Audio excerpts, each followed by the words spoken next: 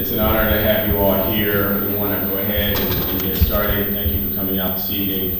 My name is Tony Thurmond, and I have the pleasure of representing the 15th Assembly District in the legislature in California. I'm sure many of you do know. If you don't know, it includes a number of cities, including parts of Oakland, where we stand tonight, Piedmont, Berkeley, Albany, Emeryville, Richmond, El Cerrito, Pinole, Berkeley, San Pablo, Kensington, and El Sobrante. And if I missed anybody, please holler out, because I work for you, and we don't want to miss anybody. So one thing that we know, that's a very diverse district that runs along the I-80 corridor.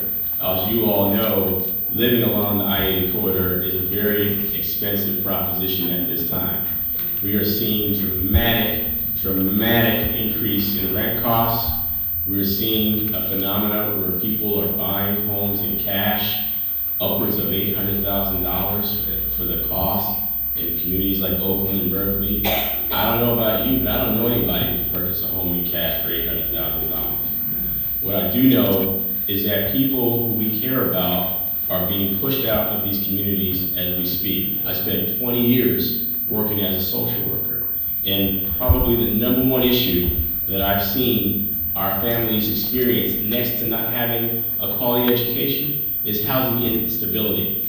And so we know that when families are spending more than 50% of their income just for rent, what does that leave? And the same is true for seniors. I did a bill this year to help increase SSI and SSP for our seniors, because what we found is seniors making $800 a month in their benefits after they pay their rent, they don't have money for medicine or food, and they're eating in the shelters, and we've got to make change. So tonight, what we're doing is working to figure out ways and solutions to address the crisis of housing and the lack of affordable housing.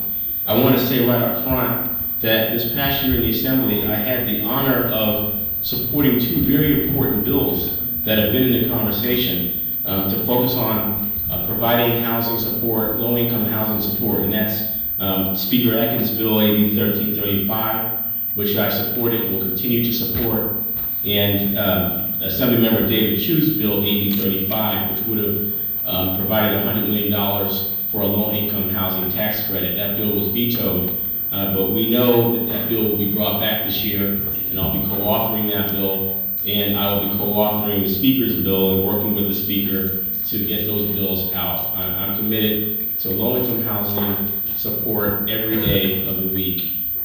But I'm also concerned about others in our community who cannot afford to live in our community, who do not qualify for some of the low-income housing programs. By that I mean working people. By that I mean people in the room. By that I mean a teacher, or a firefighter, or a nurse, or a police officer, or anyone who makes any amount of money where you don't qualify for some of the federal programs and state programs that are there to help our neediest residents. See, the example I often use is right now in the school district that's West Contra Costa, or we call it Richmond, a starting salary for a teacher is $42,000 a year. You do the math. If you're making $42,000 a year and the houses are selling upwards of $800,000 a year, you cannot buy one, and the rents have skyrocketed.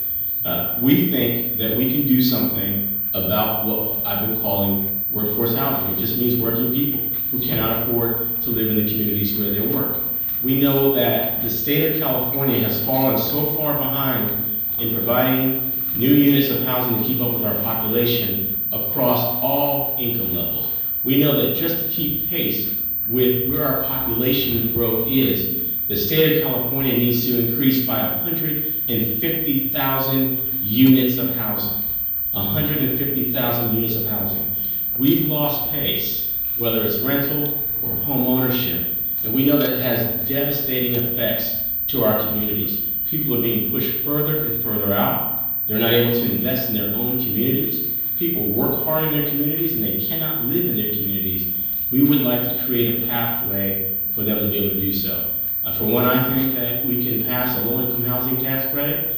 I also think that we can pass a workforce housing tax credit to aid both, and I intend to work on those things. Tonight, you'll hear some of these ideas, and we're going to give you an opportunity to give us feedback on many of the strategies that we've discussed for improving housing. Because we know that you cannot change things without having some money. We know that our cities took a devastating blow in losing redevelopment agency funds, and our cities haven't recovered. And so, while I think it's important for developers to give more money, and I think it's important for big companies to give more money, and I'm prepared to support any, tax measure that's local or regional, I also think that the state has a responsibility to support our cities and to support our citizens. And that's why what we talk about here, the ideas that we discuss here, will be folded up into a bill that we intend to move forward in the legislature. I want to acknowledge some of our partners who are here tonight from local government who've been just really letting us know how great the need is, and we hear you. And I want to start with one of the people who's been outspoken, and it represents the part of Oakland that we represent, North Oakland. That's Oakland City Councilmember Dan Cowell is here. Ladies and gentlemen, Councilmember Dan Cowell. Also want to acknowledge one of our partners from the city of Berkeley, two Berkeley council members I've seen here tonight who've been working very hard on the issue of affordable housing. Berkeley City Council Member Chris Worthington is here. And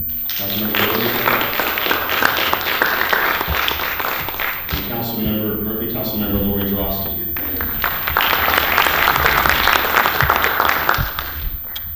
Also from Oakland, we have a champion. We make the connection between affordable housing and education. We talked to our districts last week. We did a town hall. We've been doing one of these a week. I promise you to my staff, this is the last one. But the one that we did on education, what came out from our education partners is they can't address the achievement gap because they're losing teachers. So I mentioned the starting salary. Some of our districts have told us their biggest issue as it relates to educational goals is their inability to retain teachers. So we're making the nexus between housing and education. And one of our great leaders who gets that is one of the school board members from Oakland Unified, and that's Jamoke Hinton High. She was here.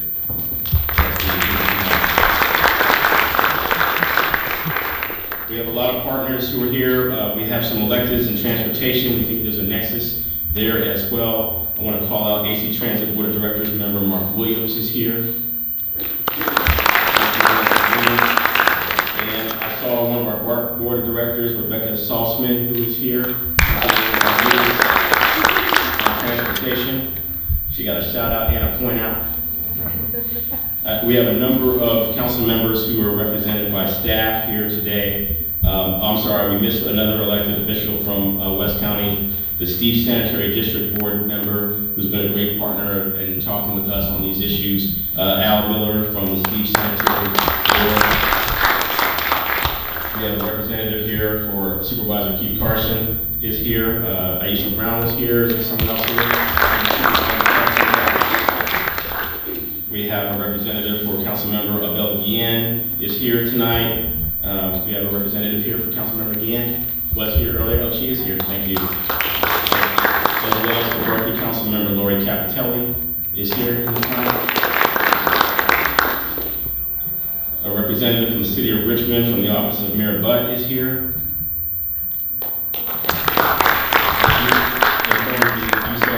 Commissioner from the Rent Stabilization Board in Berkeley, someone who's working on this issue often, and that's Judy Hunt. Judy Chase Hunt. We have a representative from Councilmember Lynette McElhaney's office here in Oakland is here. Thank you. And we have a judge who gets it. He gets the nexus between criminal justice and justice reform and helping young people. That's our judge, Gordon Barranco. Thank you very much.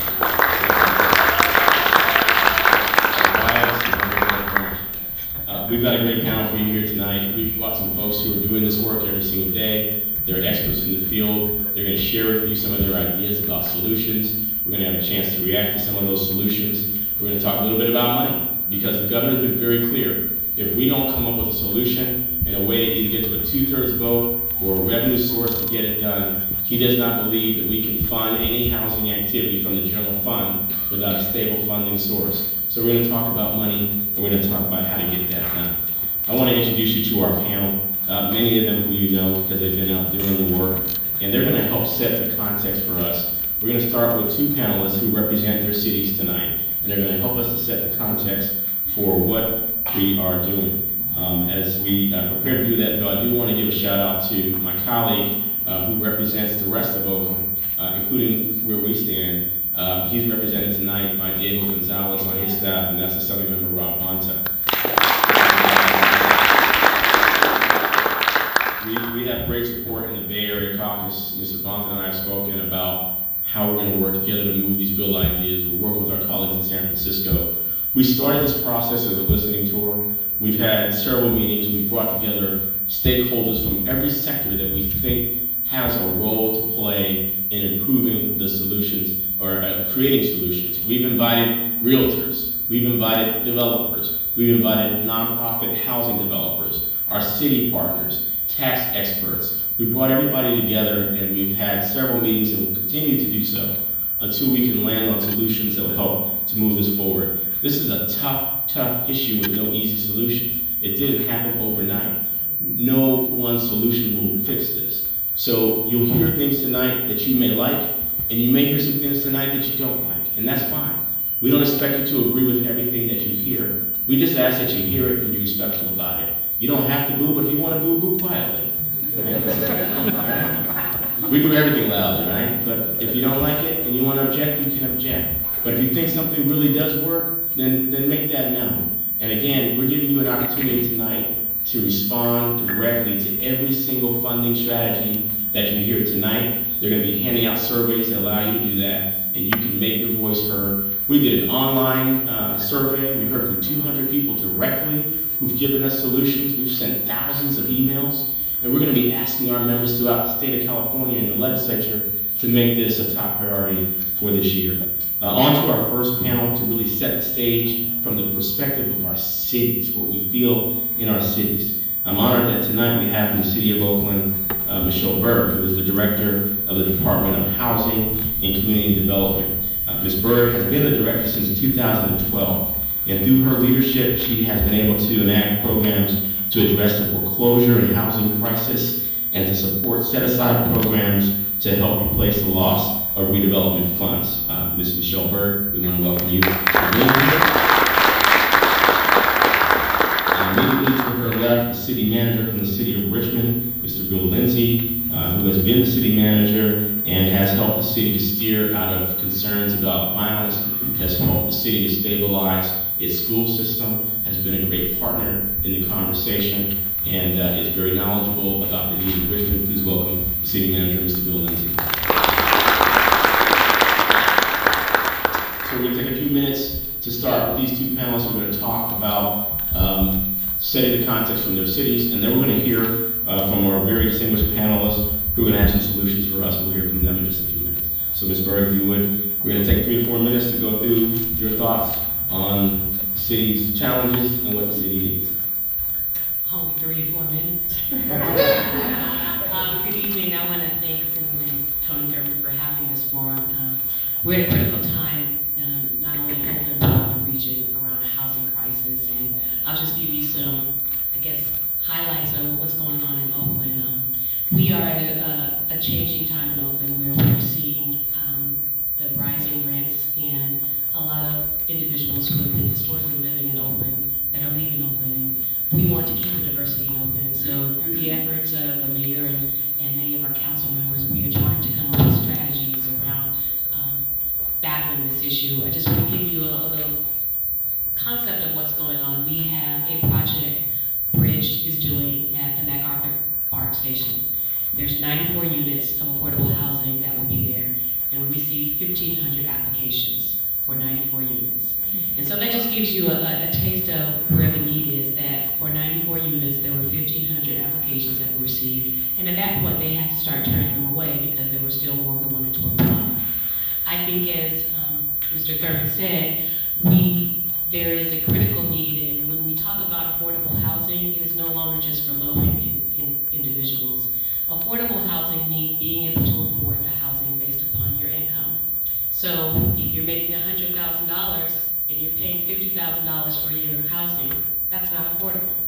So we really need to look at a concept of how we define affordable housing, because we want to make sure that we are serving all the populations. That means our workforce, that means the teachers, the police officers, nurses, firefighters, because they are the heart and soul of the city. So in the city of Oakland, we are looking at many different initiatives to combat that problem. We were successful in opening the Housing Assistance Center, where we have individuals that come in with a variety of problems. And right now we're seeing the problem of Section 8 vouchers. Section 8 vouchers used to be a golden ticket. If you had a Section 8 voucher, you could basically go and live anywhere because you felt like that was guaranteed rent. Now that is no longer the issue. Landlords do not want to accept Section 8 vouchers because now they feel that they can get market rate rent higher than Section 8.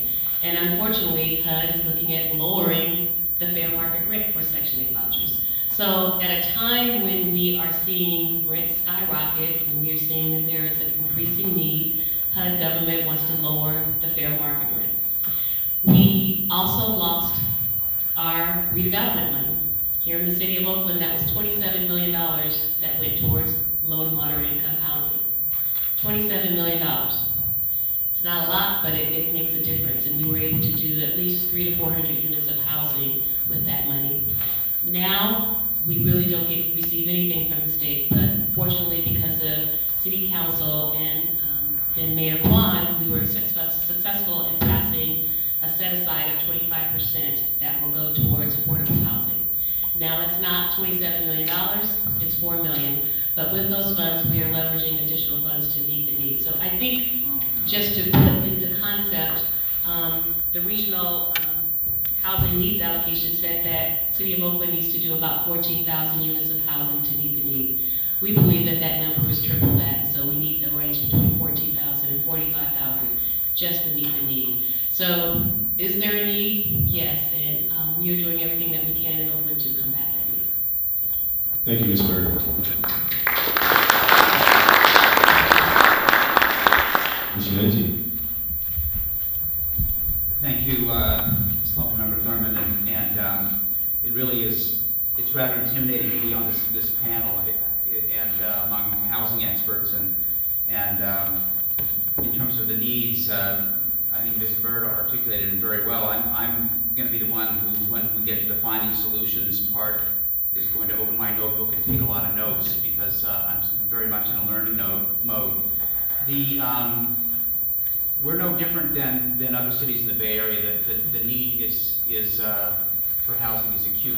You know, I'll start off though by telling you some good news. You know, the good news is that several years ago, Richmond had an unemployment rate that exceeded 18%, and now our unemployment rate is down to about 5.5%. It's below or right at where the state average is. It's right at where the rest of Contra Costa County is. It's the lowest that it's been, except for perhaps one time since World War II. That's the lowest unemployment rate for the city of Richmond. That is terrific news. We've had some good employers coming in, and they offer consistent work, but it's comparatively low pay and sometimes limited opportunity for advancement. So with that great news on the employment front, the bad news, of course, is that we have people that are working in our community that can't find housing. Just a couple of statistics. Ms. Bird talked about Section 8.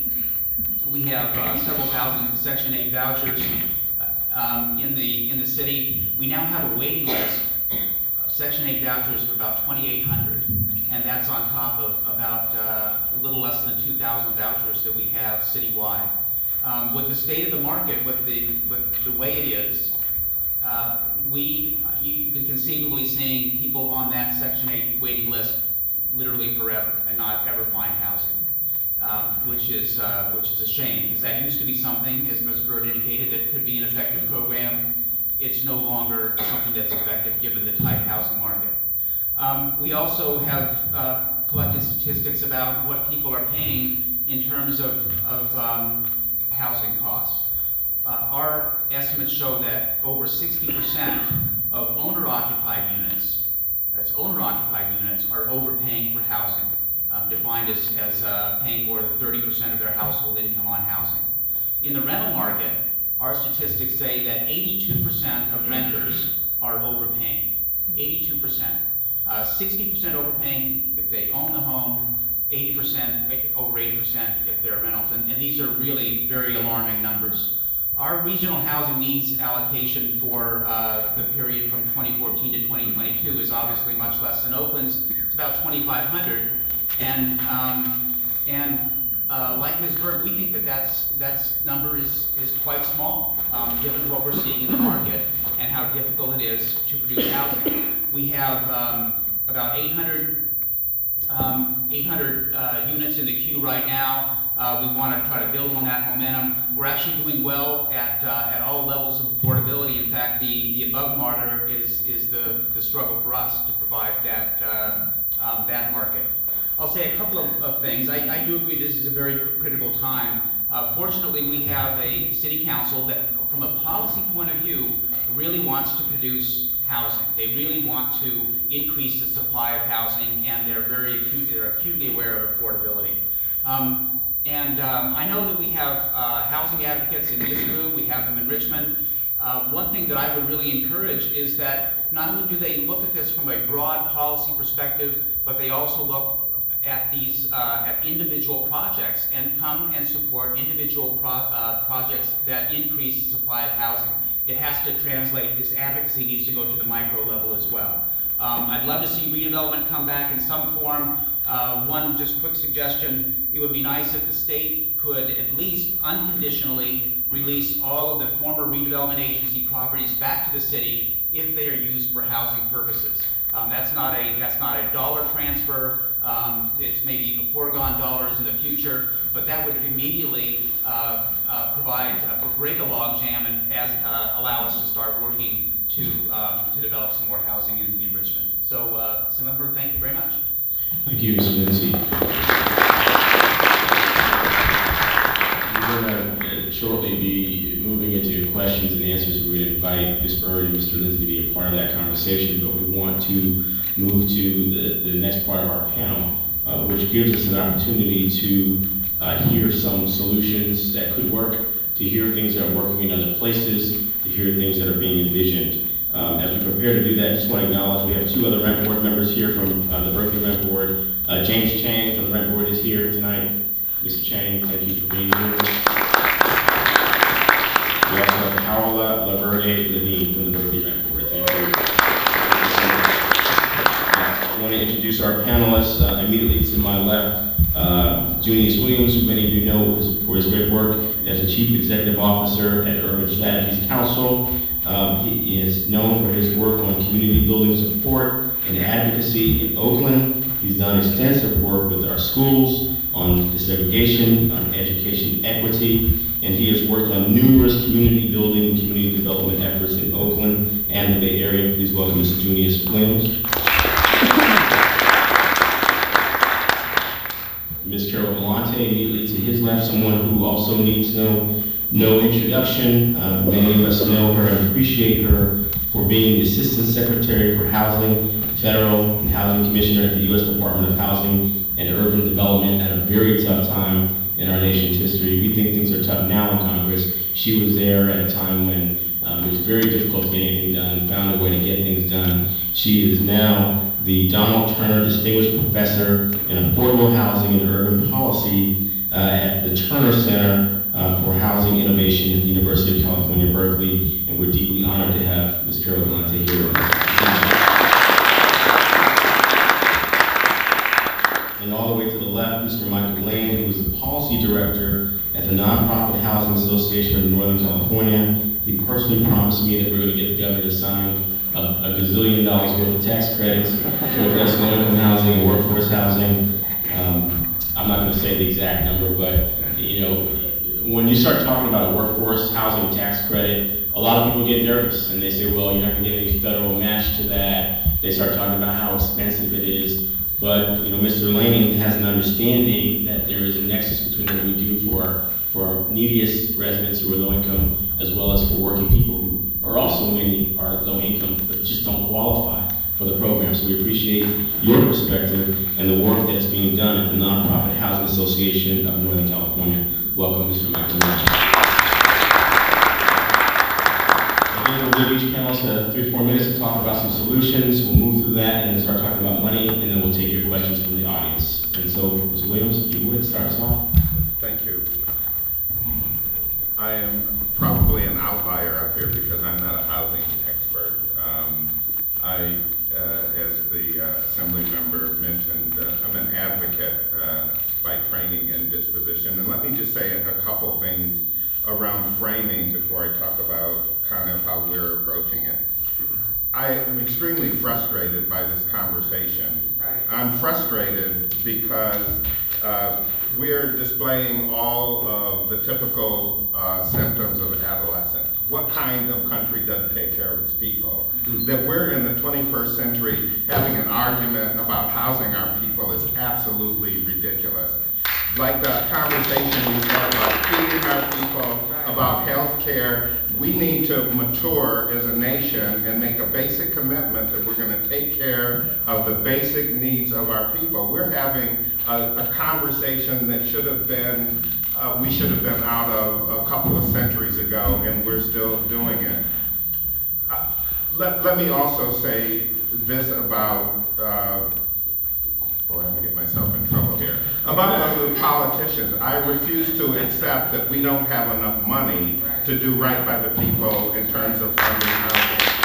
And even if it comes down to the issue of taxing ourselves, everything needs to be on the table around ridding ourselves of the housing crisis that we're in, because all of you know that the instability of folks in housing leads to a whole series of other problems that make our neighborhoods and communities unstable, and that we need to address that in the long term. Let me just say a couple of things. I like the Assembly members' idea about workforce housing, but I'm a little concerned about the definition of workforce. While I appreciate as much as anybody coming from a family of educators taking care of teachers, I have gone on record repeatedly saying that they are grossly underpaid, and as a community in Oakland especially, we need to do something. I respect what law enforcement attempts to do, but when I talk about workforce housing, it's not for people who are in a unique set of circumstances. When you talk about the typical definition of workforce housing, we're talking about public service teachers, police officers, public safety folks, nurses. They're a unique population in the sense that they are highly educated, they're unionized, they are going to get incremental pay increases, and I'm not justifying that they're enough, but they're there, as opposed to the people who are in that rung from 30 to 60% of area median income, who are also working, sometimes 2 and 3 jobs, and not able to make ends meet. So I would just argue that as we think about workforce housing, we think about the entirety of the workforce, and there are people down in that 30 to 60% range that we need to think about how the housing is going to occur for them. Very quickly, I'm an advocate and represent also the Oakland Community Land Trust.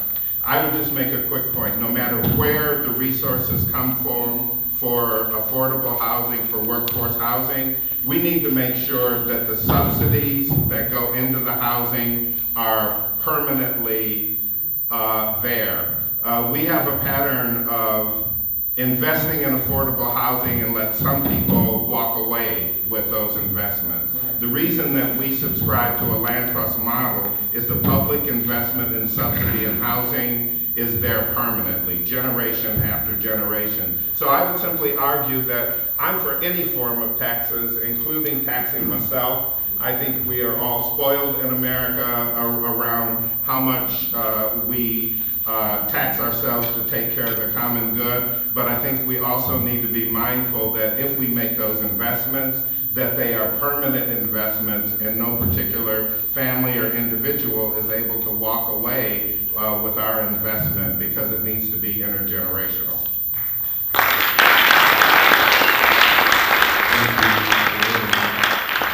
As always, you give us the push to be the conscious of what needs to happen, and I want to pick up on one thing that you said, and you're correct. Just so that no one leaves here thinking that when we say workforce housing, we mean only people who are in public sector jobs, like a teacher or a nurse. We're saying any working person. A person who earns a working person's wage should be able to rent or own in the community where they live. So our bill, when we say we want to do a workforce housing tax credit, we are not saying it's a set aside just for public employees. We're saying it's for all working people. And that sadly, someone who makes $30,000 a year, $40,000 a year, does not qualify for the programs as many of them are currently stated, for the reasons that Ms. Bird stated, that there are no redevelopment funds, there are no moderate housing funds. So I appreciate you giving us a push so that we can clarify. We're talking about all working people being able to afford where they live. Thank you. Ms. Galante. Well, that's a hard act to follow. I was a buffer because the mic was high. Right. Let me start by saying I coined a acronym, so if you think of the first letter of each of the words I'm going to say, it comes out to BRIM. So hopefully our cup will run over with BRIM here. And I came up with this because, you know, being able to articulate in 2 or 3 minutes the ideas that we all need to, I think, embrace to ensure that families have homes that they can afford to live in is really hard work and complicated, actually, at the legislative level and at the administrative level. So BRIM stands for Build, Reduce Costs, Intensify, and Money. So we are not going to get anywhere on this issue unless we build, build, build.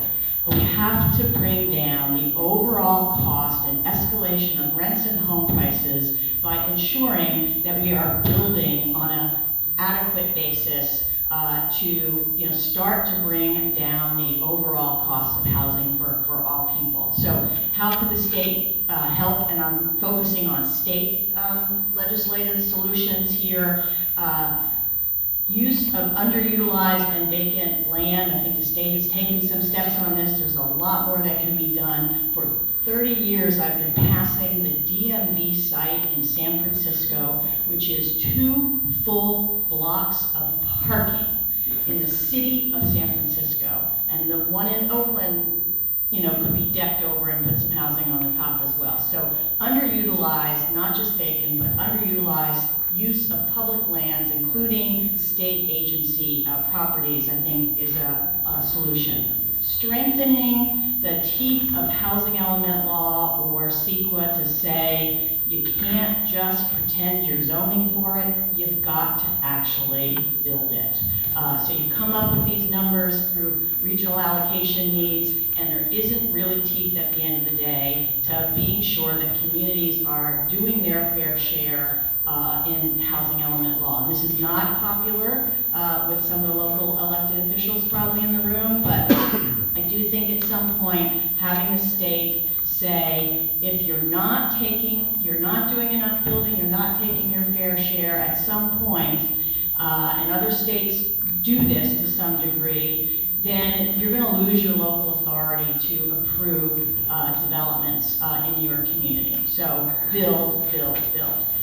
Reduce costs. There are a number of ways that we can reduce costs, some of which I think are private sector solutions. Multifamily, off-site construction is becoming something that is gaining traction, which can help in terms of reducing costs. But there are things that the state, again, can help do with respect to various kinds of regulations around around off-site construction that would be very helpful. I'm not going to talk about intensifying much, but really, in my mind, that is, we have probably 70%, 65%, depending on the community, of our housing stock is single-family detached homes. And there are lots of ways that we can intensify the use of those neighborhoods with accessory dwelling units and other kinds of activities, particularly close to transit. So the last is money, and I'm going to leave most of this to Michael, but I would say the idea of a workforce housing tax credit in addition to the low-income housing tax credit. I don't know the parameters, Assemblymember, that you're thinking of for that, but thinking about using a tax credit for down payment assistance for first-time home buyers, for that people up the income scale who are spending so much money on rent that they can't accumulate the down payment that they need to purchase a home, even if they can afford the home on a regular basis. So I think that is something that we should consider. And last, I would say the state already has an individual renter's tax credit. It's not very big, and I think expanding the renter's tax credit is something that could be considered. Thank you. Thank you, Ms. Moore.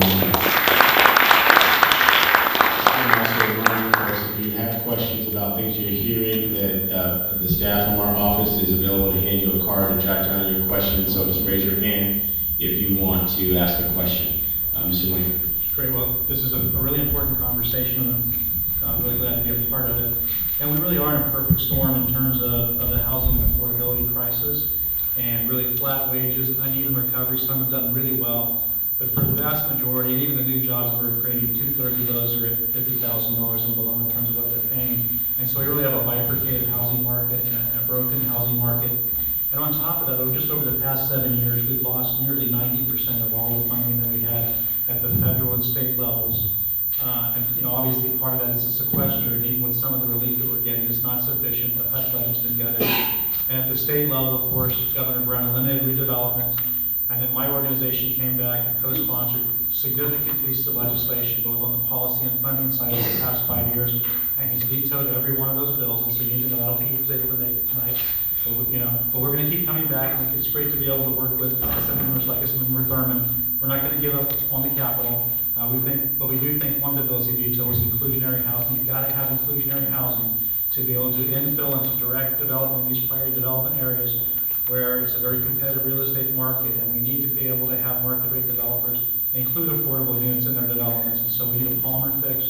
We'd like to come back with that bill again this next year. We had a unanimous ruling by the California Supreme Court affirming the ability of the police, child, or local jurisdiction, if they so choose, to adopt inclusionary. Now we need to be able to do that on the rental side and to address the Palmer case, as it were.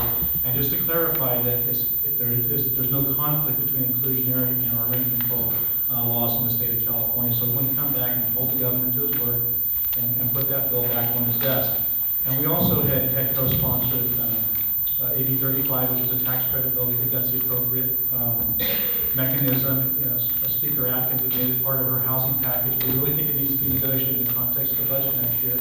And we're going to ask our legislators here from the Bay Area to make the case in there. And even in Los Angeles now, it's really becoming top of mind for those legislators as well. And so we think we can build up a real push here in the caucus to make sure that when they get in negotiations with the governor in terms of the budget, that we're able to include affordable housing as a top priority.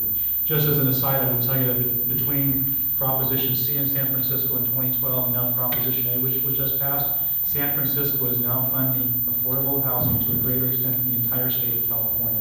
Just to put it in context for you, it's like 0.001 of our general fund we spend. That's currently just basically to retire debt for previous housing bonds that have already been expended. And so we're at a crisis. And so I think my message tonight is that we need to take control of our own destiny.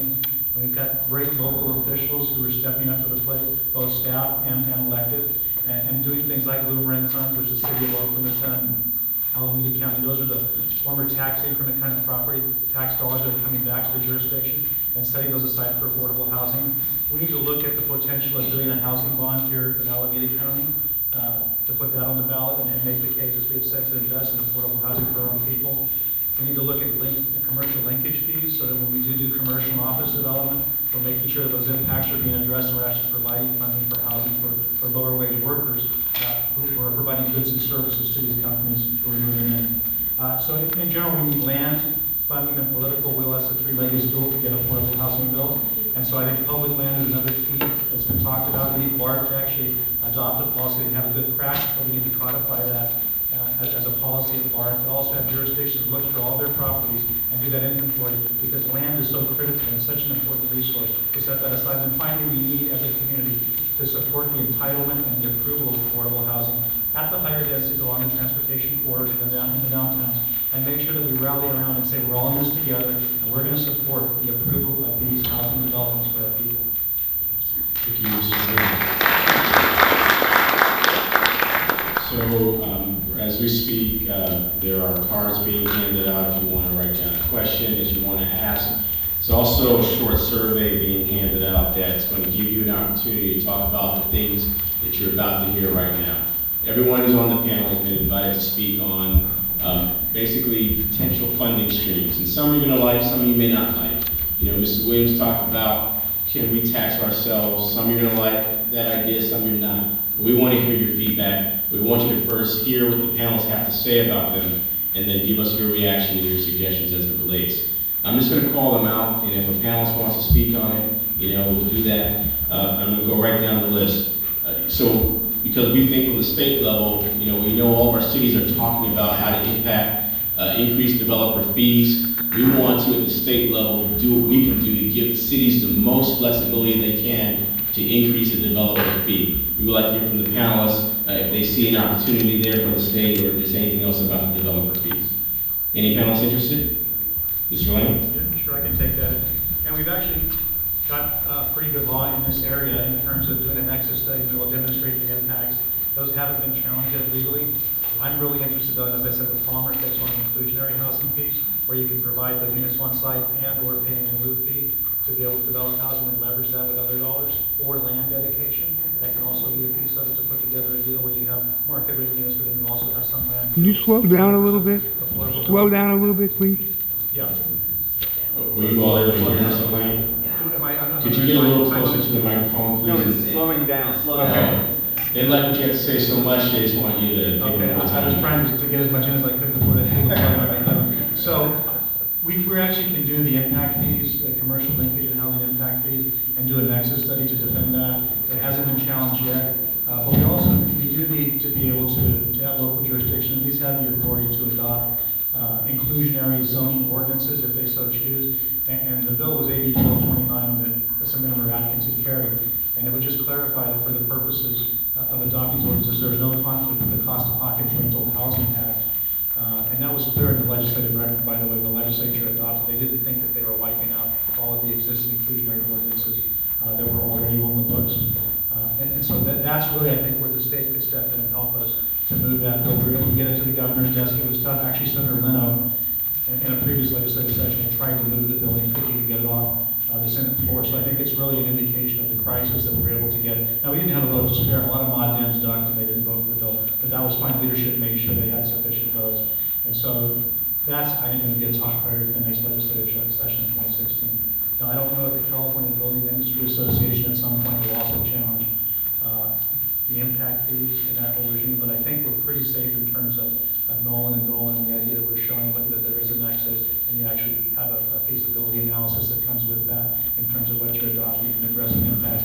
And the courts typically are fairly deferential to local jurisdictions being able to charge for impacts that they've demonstrated, and that there's a compelling public interest in providing affordable housing. There are fair housing laws, for example, and just in general in terms of the police power of a local jurisdiction to be able to adopt these types of ordinances.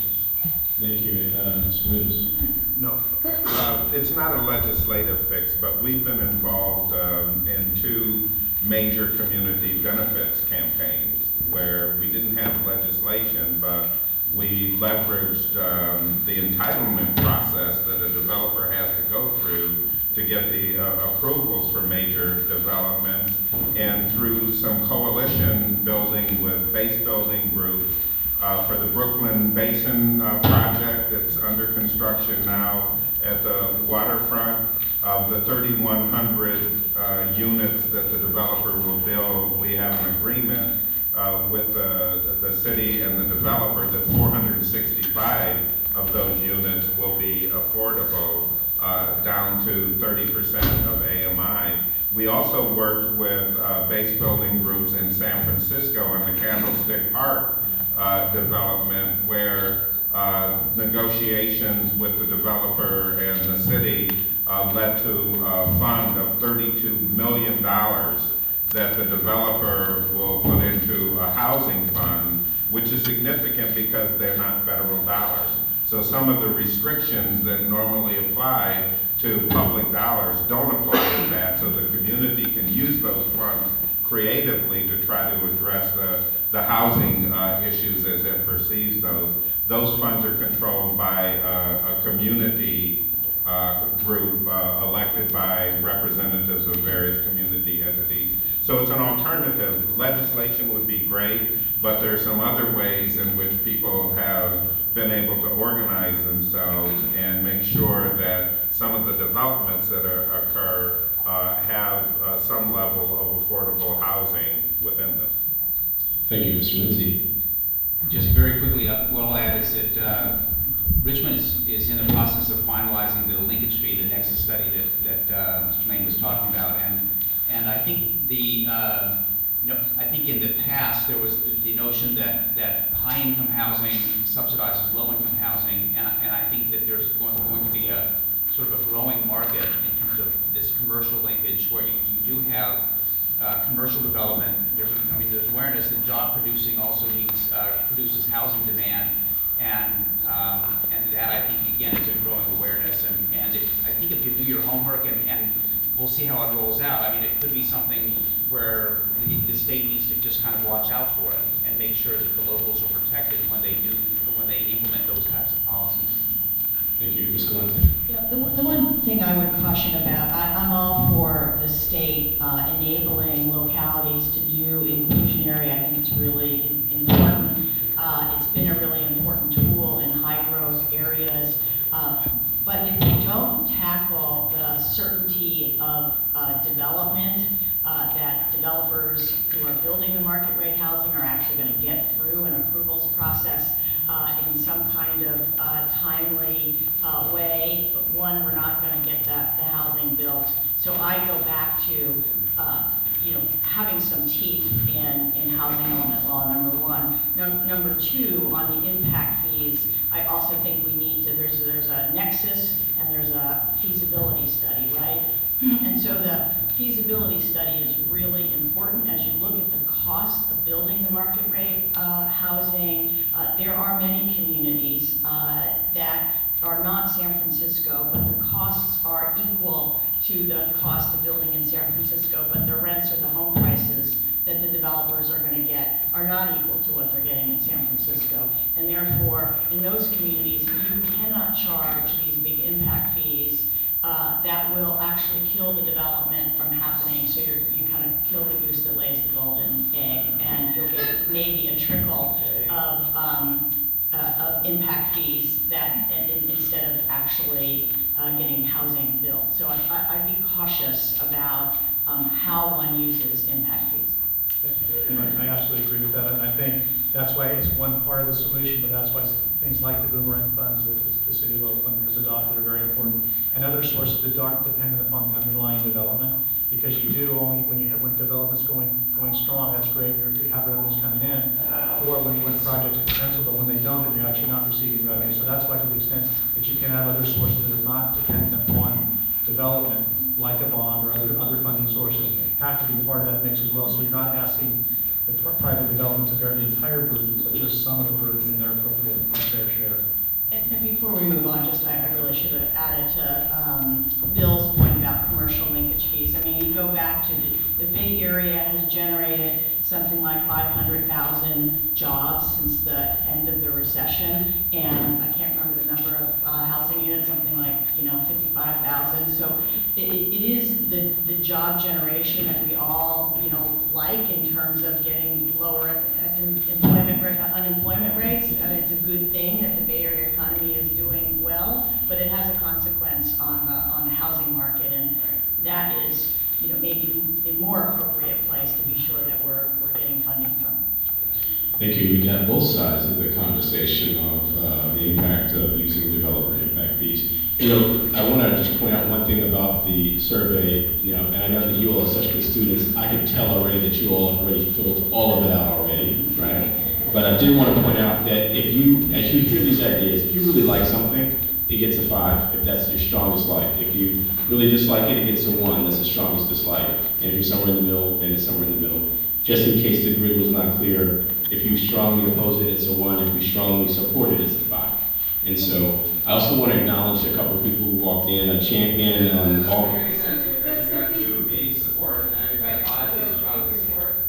strongly opposed is a 1. It's an error on the form, and I was trying to politely clarify. Thank you for busting me out. I should have just said that I made an error. We made an error. 5 means you strongly support it. Correct. If you love it, you put your hand up, all 5, right? You got a 5. If you oppose it strongly, it's a 1. And then there's a range, and you can put it in between. And then you would reverse to a 4? A 4 would mean that I'm sorry, a 2 also is opposition, but not as strongly opposed. So it should read 1 strongly opposed, 2 opposed, 3 if you're neutral, 4 if you support, 5 if you strongly support. Sorry for the confusion. You good? If you had. We're sorry about that. This stuff is complex, but we're going to figure it out together like a family does, so let's do that. Someone who just came in, who's an elected, who's been a great leader on quality of life issues. He's been a friend and a mentor to me and to many, and that's our own supervisor, Keith Carson, who's here tonight.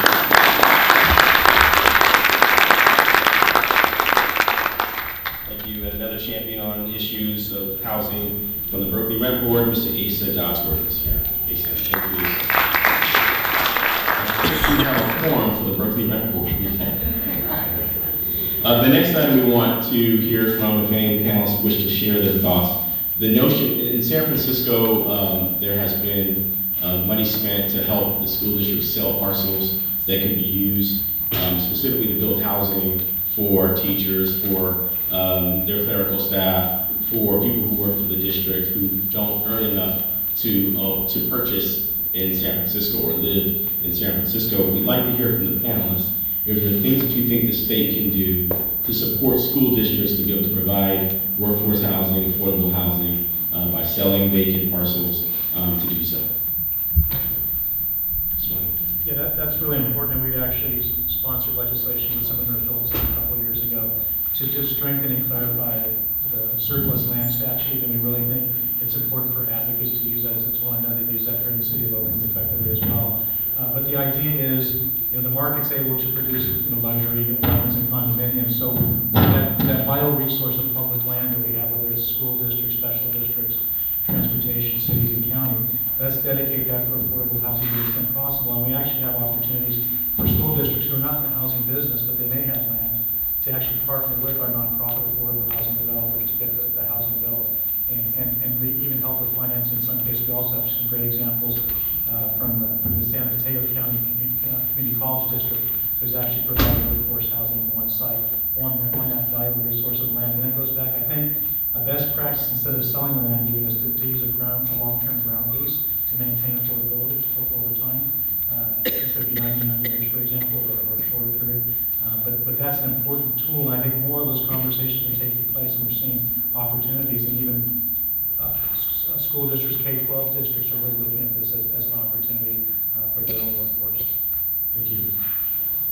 I think one of the things that we're looking at in the city of Oakland, we're trying to come up with a public lands policy, and it would be great to have the opportunity to include a lot of the school district's property in that discussion, because as we've done some mapping, a lot of the vacant lots and the vacant buildings are school property, and it would be great to come up with a universal policy that we could use to facilitate that dialogue between the city and the school district. So I think it would be incredible if we could come up with something that would be used across the board on all public land policy. Thank you. Moving on, we'd like to ask the panelists and our audience your ideas about creating a state housing bond. And some years ago, we all passed a state housing bond, and that money was supportive of a lot of things like first-time home buyer programs and mortgage counseling programs and other support, but those dollars have been used up. And so we're asking the panelists your thoughts on us creating a state housing bond. So, as someone who spent a lot of her life getting that last Prop 1C housing bond passed, I think it was incredibly successful.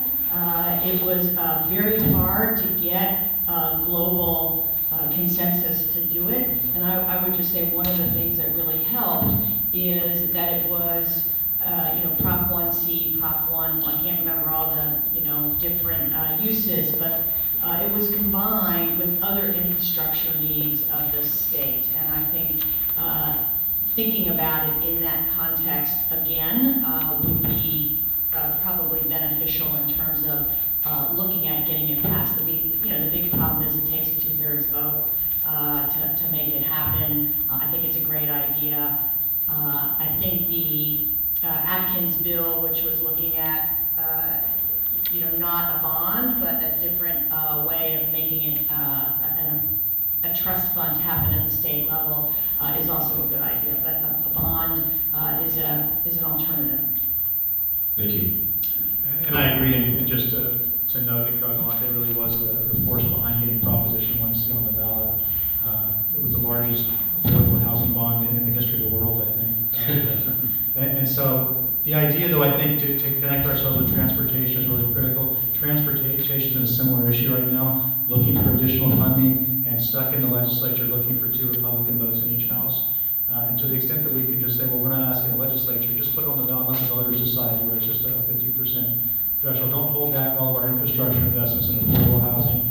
It won't be held against you. Just let the voters decide and try to get that out of there. Or maybe we need to go out and collect signatures. As you know, there's a pretty low threshold right now to collect signatures for 2016. And yes, it's going to be a busy ballot, but to the extent I think that we can work with transportation, as we did with the cap and trade funding, the Affordable Housing and Sustainable Communities program now, at the Strategic Growth Council at the state level, that's a kind of model, I think, that we can build upon.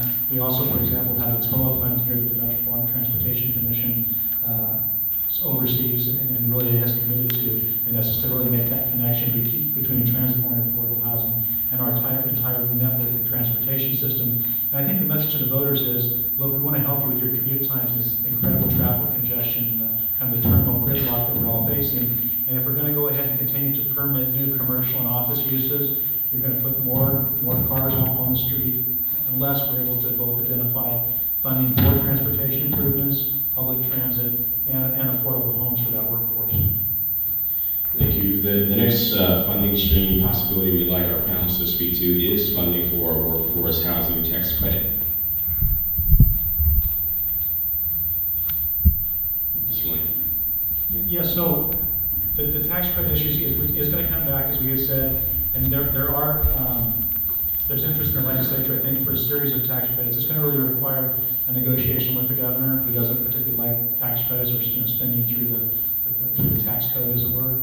On the other hand, it's a majority vote, and I think we made some concessions in our bill, a 5-year sunset, for example, so that it would have to be renewed. It wasn't just permanent. Because the other thing is, if you adopt a tax credit, it takes a 2/3 vote to repeal it, which is the other thing, because that's considered a tax increase at that point. So majority vote to adopt and 2/3 to repeal. That's why the governor probably would want to see a sunset in whatever we do. But there's also interest in farm worker housing, I know, in the Democratic caucus and Latino caucus looking at, and perhaps a tax credit.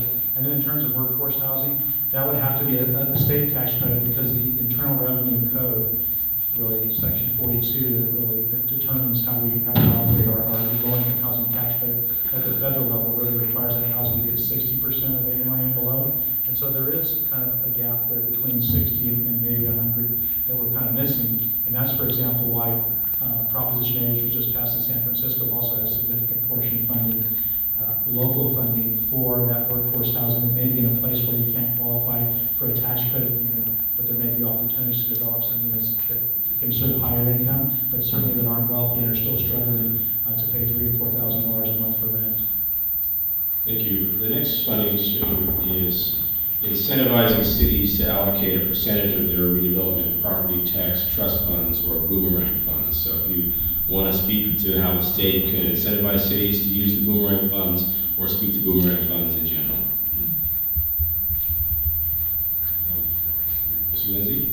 Well, just very quickly, as I mentioned before, I kind of like to incentivize the state to really break the logjam in terms of getting properties back in the hands of the cities.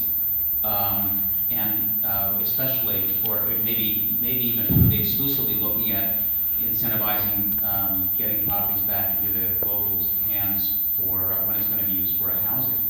And that's been a terrible logjam for us in terms of the process of getting the property back. I can tell you that from my perspective, anything that comes back in terms of revenue, the so-called boomerang funds, I consider that to be found money of sorts. And so for me to reinvest it or invest it in housing, I would have no problem doing that, and I don't think that our city council would either. And so one of the things I'd like to see to incentivize those jurisdictions, I think, some jurisdictions don't have a lot of those funds coming back, yet they still have enforceable obligations, et cetera. But for those who do and are willing to commit it to affordable housing and say at the 25% level, I think they should be allowed to bond against that. It's no new taxes, but if it's a significant stream, then we should give jurisdictions the tools to be able to go out and issue debt and to be able to front load their projects and move against that revenue stream. And so that's something I'm interested in looking at with the legislature as well. Thank you. We'd like to know your opinion, and would you pay $1 on your cable subscription to help in part fund workforce housing or affordable housing?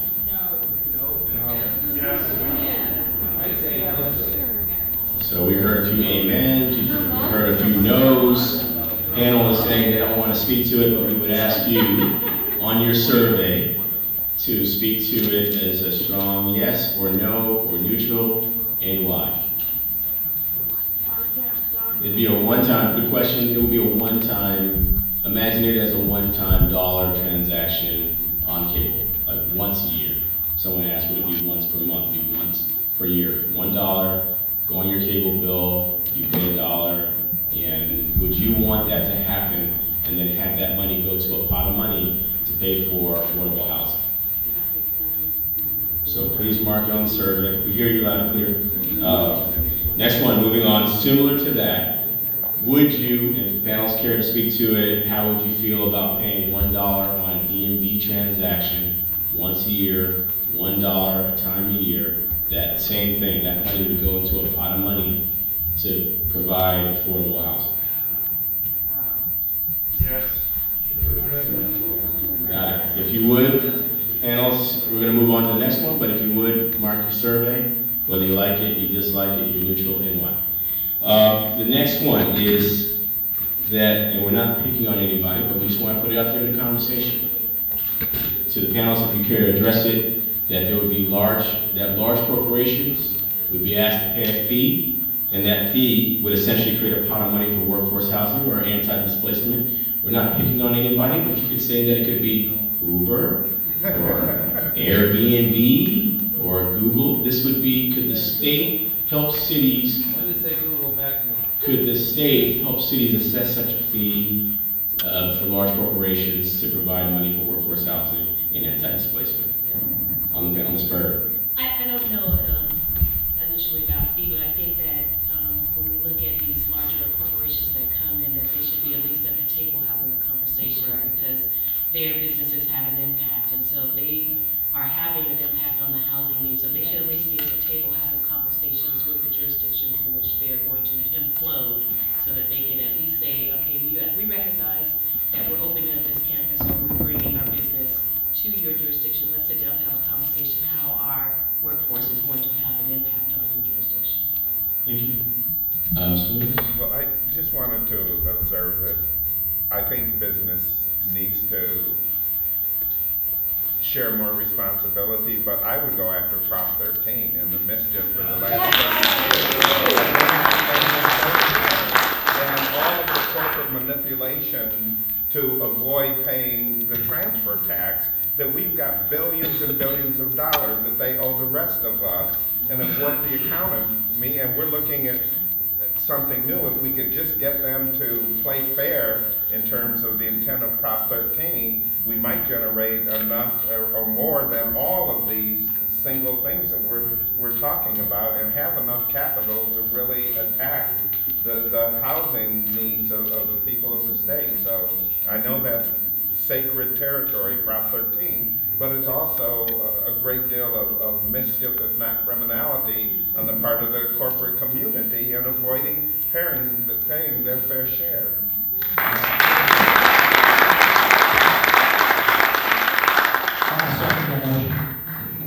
I heard Ron Dellums once say that when somebody says something great, you just say, I want to associate myself with the remarks of my distinguished colleagues. So, what he said is true. Ms. Galante. Well, I agree that, commercial uses need to pay a, fair share for the burdens that they're putting on communities. And housing is like infrastructure, and it, needs to be accounted for, whether it's through commercial linkage fees, feed on corporations, or, a change in property. Thank you. So these are all of the fee and revenue strategies that we've heard through our stakeholder groups, through our listening tour, through the online surveys that we received. If there's one that you love that you didn't hear tonight, we invite you to write that down on your survey form. What we want to do now is have the panelists address some of the questions that you all have put forward. And the first one would go to Ms. Galante. If you're willing to talk more, thank you for bringing us BRIM, and talk more about the building part of BRIM. When you say how much building should take place and where should the money for the building come from? I think my point about building was that we do have land and underutilized properties in the Bay Area that can be used for additional development, and unlocking those lands and ensuring that communities are incentivized to approve new development on those properties is really how it's going to happen. So this isn't, from my perspective, the building part of this isn't about the funding source. It's about getting more development to happen. Yes, we need funding sources to make some of that housing more affordable to more people. And I wouldn't say that you can just build market rate housing and not have some additional money to put towards the affordable housing piece, but we've got to have a better way of getting housing approved in California, or we're going to continue to be in this situation. Thank you. One of the questions from our audience to our panel: what is the role that Costa-Hawkins and the Ellis Act play in the housing crisis?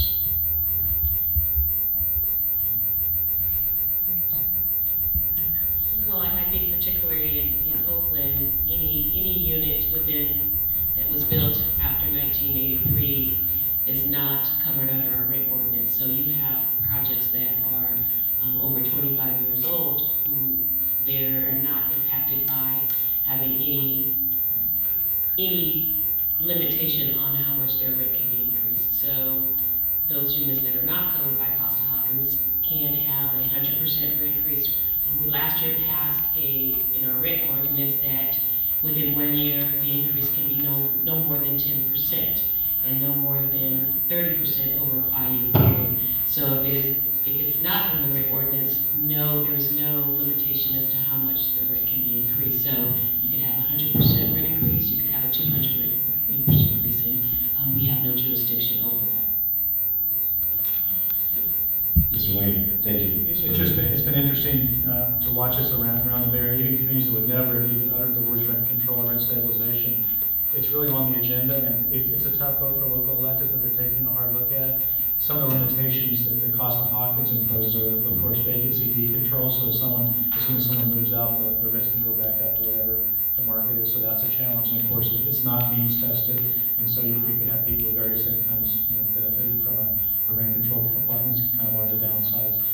But a lot of jurisdictions are taking a look at this, particularly because we've seen some of the gouging and some of the outrageous increases in the private sector. Sometimes when it gets out of control, then calls for government intervention happen, and we're starting to see some of that happen in places all over the Bay Area that were relatively more moderate or even conservative communities where that discussion is taking place, because the economic displacements are happening every week, and our local electeds are wrestling with this issue. And they know that it takes time to build additional supply, and we're short of funds. And so what do you do in the meantime when you're losing some of the key members of your community? School districts are suffering in terms of enrollment and lower wage workers having to travel. And a lot of times, for example, on the peninsula, when we walk around the downtowns, the help wanted signs for lower wage workers in the windows of the shopkeepers, they can't find the lower wage workers because they would have to commute from so far to be able to work. And so I think the business community is really starting to feel this, and that's one of the reasons I think they're stepping up and trying to work with us on potential housing solutions. Again, I want to ask you all, continuing on the renter conversation, whether or not you could see a strategy for a voucher that mirrors Section 8 voucher. And if you think about that in terms of workforce housing, and I'm looking at some notes that talk about what the area median income is in Contra Costa and Alameda County. Someone who's at 40% of area median income is earning $26,000 a year. Someone who's at 100% of AMI earns $65,000 a year. With that as a context, that's what we're talking about when we're talking about working people. Could you envision a voucher program similar to the Section 8 voucher program for renters who are between 40 and 100% of AMI? Could you envision one? What would it look like?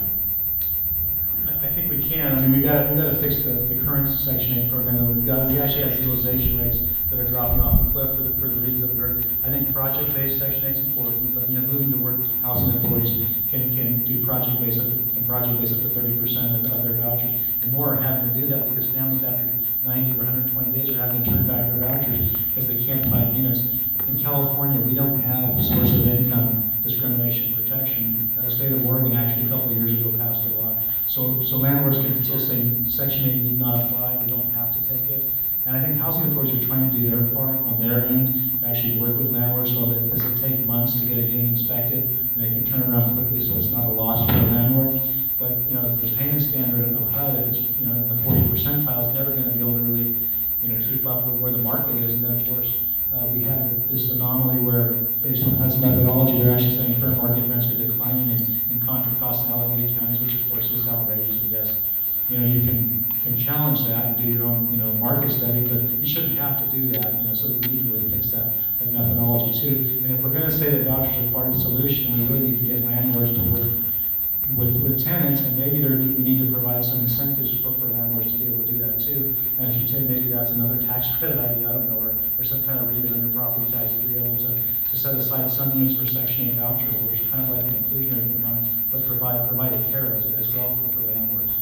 Thank you, Ms. Galante, and then Mr. Lindsay. So two things. I'm not sure whether the question was whether we should be looking to the federal government to increase the voucher program or go up the income spectrum on the voucher program.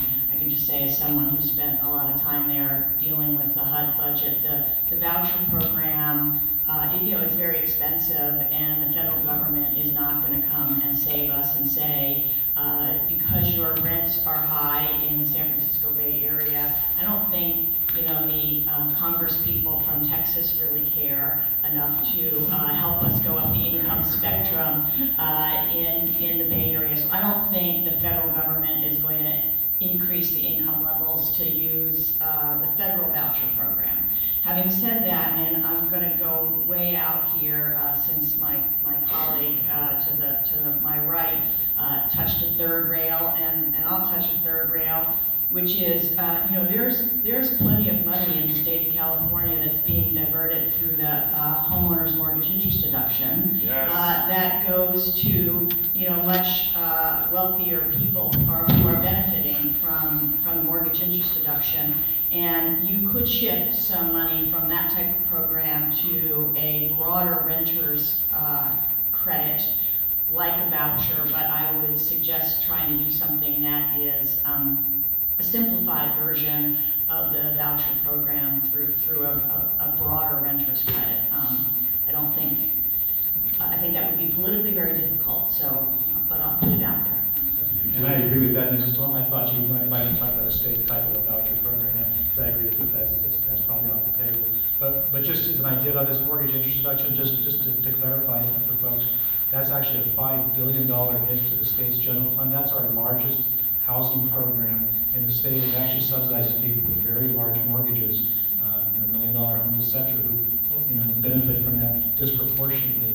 And so if we could take a portion of that and really direct it to the folks who need the help, I mean, there again, that is a third rail. That's tough politics, but really in terms of good public policy, that's what we should be doing. We like the third rail ideas. We just need some help with some of our colleagues in the middle of the state to help them see that it's in their best interest too. But we keep the ideas coming. We think that they're great. We had a question from several in the audience that has to do with increasing housing supply. And the question is, what can we do to increase it from both for-profit and nonprofit developers? And how do we encourage building and decrease the not in my backyard phenomenon? Ms. Bird. Well, one of the things that we did in Oakland is we developed our specific plans, which basically got the process of having to do a full scale CEQA and a EIR and things of that nature. And so it allows the developer to basically look at the specific plan and determine whether or not their project meets those specifications. And if they do, they just have a checklist that they can kind of move through the system. And so we're hoping that that will speed up the process of getting projects through the system. I think, one of the questions, and everybody keeps asking, why aren't there cranes moving? You see all the cranes in San Francisco, why aren't there cranes in Oakland? And I sometimes ask myself that question too, and still have not come up with the answer. So I think we are trying to do as much as possible to speed up the process. They keep saying to me that right now projects don't pencil out in Oakland, and that the rents aren't high enough, and that, so I don't know how high the rents have to go before they will pencil out. But I think one of the things that is happening is that the land values are so high, so the developers are purchasing land forecasted at a higher amount, and so when they get ready to do their performers and determine how much the rents are going to come out because of the construction costs are high, they are still saying that they haven't penciled out. So I'm hoping that with the movement of our specific plans, that we'll see more development in the next couple of months. Thank you. The next question has to do with co-ops. And to the panelists, what do you think about housing co-ops as a tool for affordable home ownership? So Lindsay.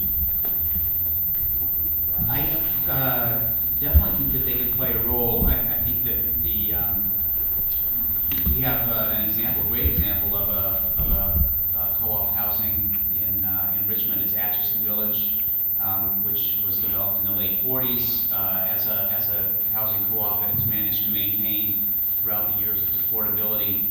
I think that it can operate similar, I think, to a community land trust in the way it deals with either higher purchase costs or rents, and so I definitely think it's something to look into. I think examining all of the so-called shared equity models is really important, because part of the discussion we're having is about how we continue to do the things we've always done that haven't proven to be equitable. And I think as you look at land trust models, cooperative ownership models, resident managed cooperatives where there is not ownership on the part of the folks who inhabit the housing, but that they, through a nonprofit organization, manage the facilities that they live in order to bring down the cost. That all of these sort of models, and I know the immediate criticism is that they're boutique. They're only boutique because they change around the power relationships around ownership. And it's not developers who own it, it's not housing authorities, it's people having a different relationship to ownership of the property with an explicit purpose of stewardship. In our land trust in San Francisco's, in Sonoma's, and all of the land trusts, we're committed to permanent affordability of whatever housing that we bring in into the land trust. And that's really important because we did a piece of research for the city of Oakland for their housing equity roadmap that has been considered by city council and adopted as a policy platform. The most startling part of that research and data analysis that we did is the universality of the affordability crisis. We went by census tracts through the whole city and took what the median income was and median rental and purchase price. Nobody in Oakland in any neighborhood through that analysis could afford their neighborhood. And what that means is that we're all, as we grow the downtown area a block from here and all that nightlife, what people are saying is, yeah, I could afford it, but I'm not going to. I want some disposable income, so they're pushing down to the next rung of the housing market to keep that disposable income, to go to all those clubs and nice restaurants. That pushing goes down every level. You know who gets pushed out? Black and brown people who stayed in this community when nobody wanted it, when there was a period of disinvestment, and now they're being pushed out of this community. Part of the biggest, for us, part of this housing crisis is the composition and nature of this community is changing in Oakland as a result of the housing crisis. And what drew a lot of us to this community, it's diversity. It's appreciation by everybody of the diversity. People getting along. That's being destroyed because big segments of the population are being forced out of here. Between 2000 and 2010, Oakland lost 25% of all its black population. Right? We are no longer a plurality or far from a majority. So for me, we need to look at some alternative ways of thinking about the housing. Yes, we need development. Yes, we need to build and up our production. We need financing schemes. But in the course of that, we need to think about what does the tenure of housing ownership look like, and are there some different models that will help to counteract some of the displacement and to make sure that we remain the sort of diverse community that, as I said, attracted many of us to Oakland in the first place.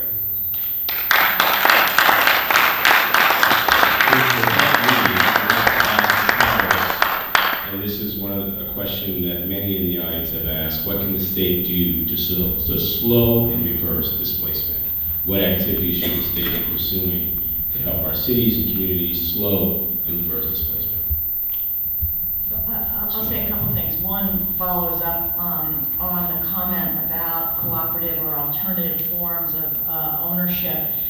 The state has a housing finance agency, and it's very difficult to finance the kind of alternative product that Mr. Williams is talking about, whether that's shared equity with restrictions on community land trusts, whether that's a variety of programs like that. And I think you could, direct the Housing Finance Agency to pilot some financing products to help enable this type of housing to happen. And I think they probably have the power to do that, but they might need a little bit of push from the legislature. And similarly on the displacement, I think there are some changes that have just been made to the new cap and trade funding, or proposed changes anyway to the new cap and trade dollars for affordable housing and sustainable communities that recognize that anti-displacement strategies are an important place for the state to be putting some of their money when they're putting money into affordable housing. Acquisition of existing apartment complexes or single-family homes, for that matter, by mission-oriented nonprofit organizations that maybe aren't going to use a myriad of sources of funding to reduce the rents, but they will buy the properties and stabilize them from increasing rents, is something that, again, use of these various funding sources that we've talked about could be used more aggressively in anti-displacement strategies. I want to mention, we've been fascinated and have been kind of monitoring what's happening in Portland. Portland has adopted a policy with respect to giving priority to people who were displaced from certain neighborhoods. The traditionally black neighborhood in Portland was North Portland, and has been decimated as a result of investments and displacements. And what the city has done is to adopt a policy that gives priority to people who were displaced from that neighborhood in city-funded housing development, so that they get an opportunity to come back. It's not preventive in the sense that it keeps, and I'm still searching all around, because I've not found many examples in all this displacement and gentrification discussion. I keep asking our staff and other people, do you know any place where they've been able to stop the gentrification and displacement or reverse it and mitigate it? And I don't have anything yet. But this is attractive. It's after the fact, but at least trying to get folks who got displaced to, as a result of the development, an opportunity. It's being subject to obviously legal analysis right now by the Portland City Attorney to see if it'll pass fair housing law muster, but it's the sort of thing that might be attractive if we can do it in a way that comports with fair housing laws. Thank you. We had a number of questions that deal with redevelopment, and so I'm going to combine some of the thoughts that came up in the questions and ask the panel your thoughts on this. And so clearly, our cities are still reeling from the loss of redevelopment. There have been several bills that legislators have introduced, some have passed and been signed, that tout themselves as the successor to redevelopment, but yet cities are still looking for money. We've seen the infrastructure financing districts that people are still trying to interpret what's their impact and relevancy for cities. We've heard some bills just this past session that were passed that call themselves successor to redevelopment, but yet cities still don't have the dollars that they need. And let's face it, that's how we got into this mess. To our panel, what do you see as the next step to promote the follow-up to the loss of redevelopment that will really give the tools to the cities that we're talking about to properly do that work? How do we close the gap between the bills that have been passed and what else needs to happen to really provide cities with the tools to do what redevelopment previously did? Ms. Berger.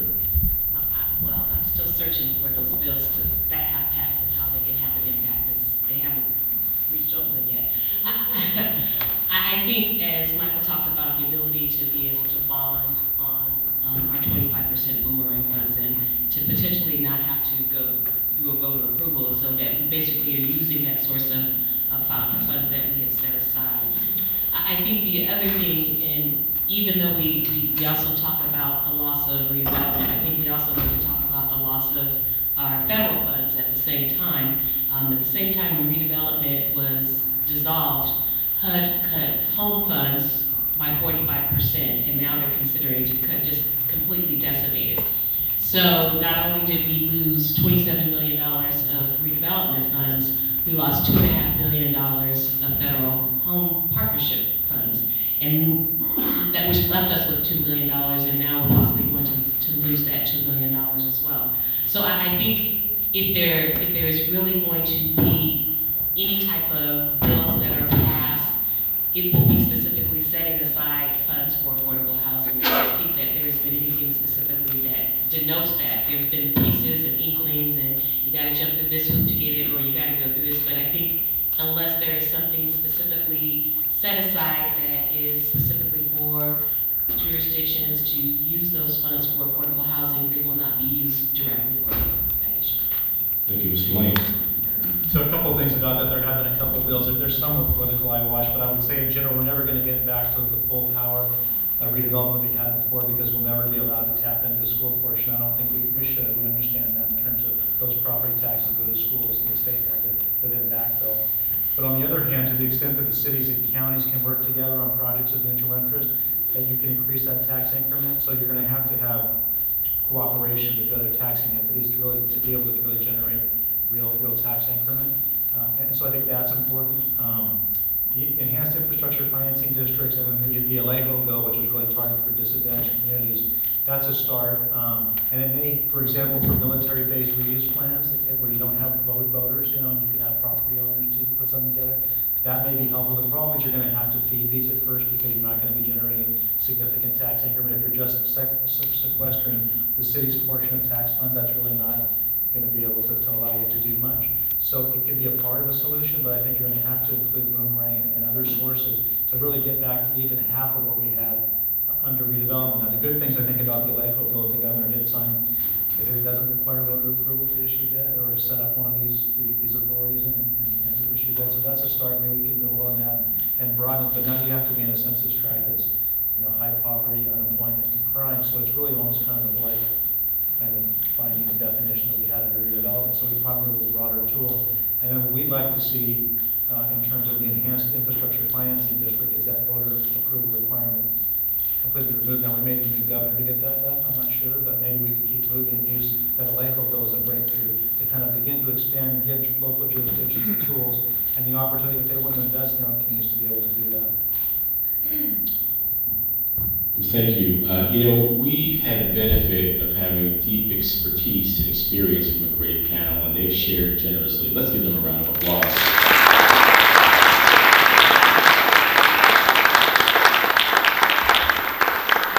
We want you to have an opportunity to have a word with them before we leave this chamber. We want to also make sure that we get a chance to collect your survey so that we can begin to synthesize many of the ideas that you've shared, your reactions, your preferences. I want to thank the staff of 15th Assembly District, my staff. They're here. They're standing in the wings. Thank you to our staff from the 15th Assembly District. And our team here is also Peter Rivera, who is our lead for this together tonight. Thank you, sir. So where we go from here is we begin the work of synthesizing some of the ideas that were discussed by our panel, from the feedback that you've given us, from your reaction to some of the financing mechanisms that you've had. We go from there to having conversations with Democratic Assembly members in our caucus to talk about how to make this a priority throughout the state of California. That means that we'll be talking about the Bay Area, we'll be talking about LA, we'll be talking about inland areas in ways that we figure out how a bill can move forward, or a package of bills that speaks to the entire need of our caucus. The only way that we'll get money for a low-income housing tax credit and a workforce housing tax credit is if, when the speaker and the pro tem and the governor get into a room, they know that they're speaking about a bill that was a priority to our caucus. And so this is where you come in. We're going to need your help to take the energy from our meeting tonight to the members throughout this area and throughout the state to help them hear you say that this is a priority, that we will be moving forward a bill that looks at workforce housing tax credits, low-income housing tax credits, the boomerang funds, and some of the ideas that we heard here tonight, and many of the innovative proposals to help move us forward. Can we count on you to help us move this forward with the legislators? Let me hear you say, yeah. Yeah. Are you ready to fight with us for affordable housing for the people of California? Let me hear you say, oh yeah. Oh yeah. You've been a great audience. We thank you and look forward to the work and the conversation. Thank you.